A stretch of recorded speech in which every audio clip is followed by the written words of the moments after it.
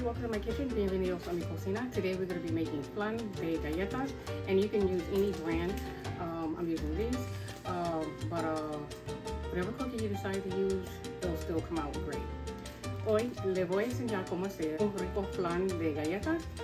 Si quiere ver cómo hacer este flan, no te vayas. So if you want to see how to make this flan, don't go anywhere. So let's get started. Ahora vamos a empezar con la preparación. Primero, precaliente el horno a 350 grados Fahrenheit. Ahora voy a hacer el caramelo. Deja que el azúcar derretida y forme un caramelo dorado. So we're going to start off by preheating our oven at 350 degrees Fahrenheit. And right now I'm making the caramel sauce. I added 4 tablespoons of water, a half a cup of sugar. We're going to let this melt until we have a golden brown caramel. When you're making a caramel sauce, be careful not to have your flame up too high, and don't walk away from the stove because you don't want to burn the caramel because it'll taste really bitter. No ponga el fuego demasiado alto porque quemará el caramelo y tendrá un sabor muy amargo. Now I'm pouring the caramel sauce into my baking mold, and you want to move really fast because the caramel hardens up quickly. And you want to be really careful because it's really hot. So once I get the caramel sauce into my baking mold, I'm going to swirl it around to coat the edges. Con este paso, ten cuidado.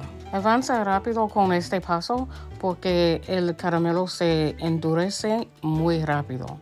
Y ten cuidado porque el caramelo esté muy caliente y asegúrate de cubrir todo el fondo con el caramelo.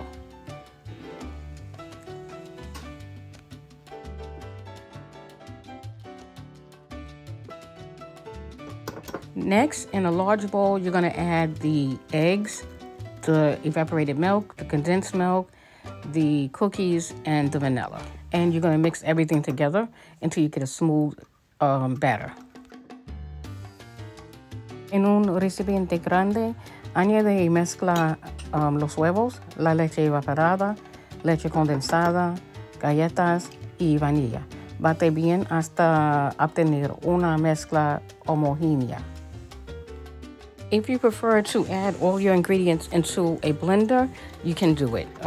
It's a lot easier that way because then you can actually pour it easily into your mold.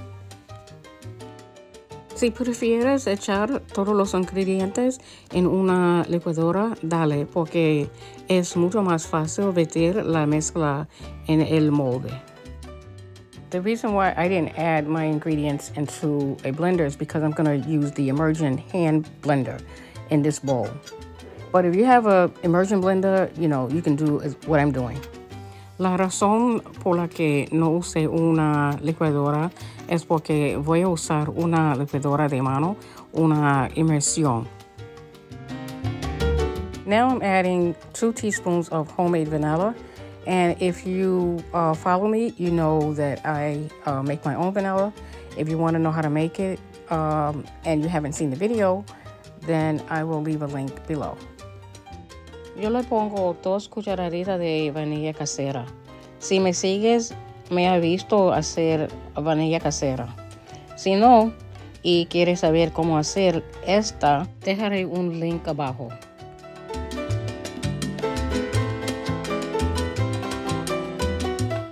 Ahora voy a echar la mezcla a través de un colador para obtener una mezcla suave. In order to get a smooth batter, you want to pour your mixture through a strainer to remove any lumps. Now you want to use aluminum foil to cover your flan because we're going to get ready to bake it in the oven. Ahora voy a cubrir el flan con el aluminio porque voy a hornearlo. Now we're getting ready to make a bain-marie or baño maria in Spanish, and this is basically a water bath so that the flan doesn't cook too fast and burn. And we're going to add hot water to this, so I have a pot of hot water boiling, and this helps the flan cook evenly. Ok, coloca el molde dentro de una bandeja grande y llena la bandeja con agua caliente hasta la mitad. Esto ayudará a que el flan se cocine uniformemente. So we're going to bake this at 350 degrees Fahrenheit for about 1 hour or until the flan is firm.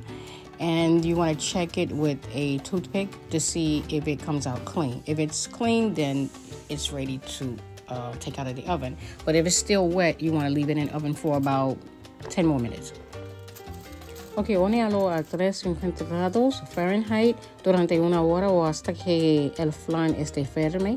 Chequealo con un palillo y si sale seco, está listo.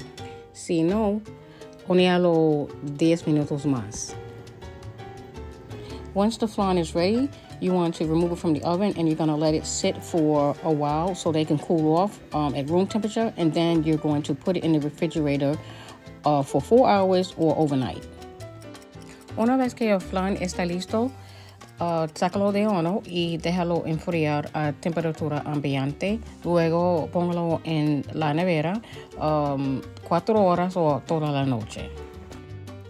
Now you want to loosen the edges of your flan with a knife or a spatula, and once you get it loosened, then you want to put a plate over it and you want to flip the flan carefully.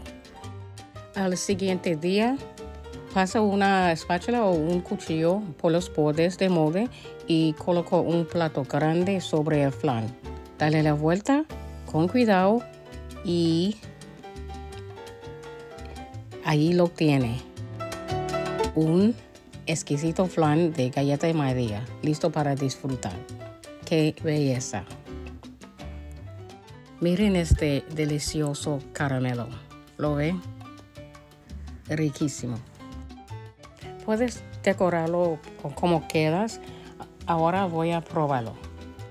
You can decorate your flan any way you want to. I'm adding mint and some crackers, and now I'm going to take a piece. Just look at this. How delicious does this look? Wow. Okay, so enough teasing you. I'm going to take a piece so you can see what the texture is like.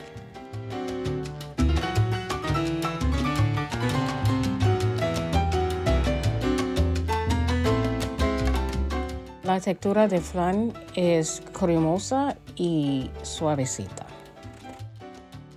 The texture is creamy and smooth. And if you guys are looking for a new flan recipe, this is one to try out. If you're interested in seeing different flan recipes, I'll leave a link below. Si quieres ver más recetas de flan, dejaré un link para mi playlist.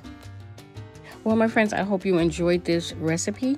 And if you want to see more recipes like this, hit the subscribe button and don't forget to hit the notification bell so you don't miss out on any of my recipes. The bell lets you know when I'm uploading new videos. Until next time, thanks for watching. And follow me on Facebook and my Facebook group, Cooking the Cuban Way. Thanks for watching. Bye-bye. Bueno, mis cariños, es hora para yo irme. Si te gusta este video, dale un like. Si quieres ver más recetas cubanas, suscríbete a mi canal y haz la campana para no perderte mis videos. Sígueme en Facebook, en mi grupo Cooking the Cuban Way. Hasta la próxima, muchas bendiciones. Adiós.